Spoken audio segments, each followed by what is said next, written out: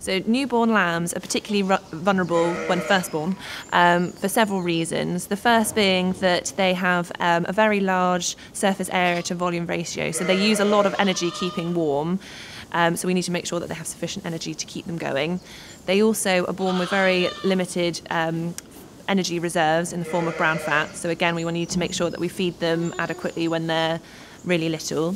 They also, as we've sort of previously mentioned with the colostrum, they haven't got any antibodies within their circulation when they're first born. They don't get any via the uterus when they're within the ewe. So we need to make sure that they have adequate colostrum to make sure that they are protected once they're born.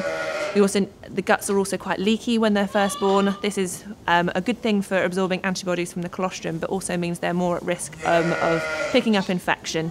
So this is why it's really important to make sure that they have adequate colostrum within the first 24 hours.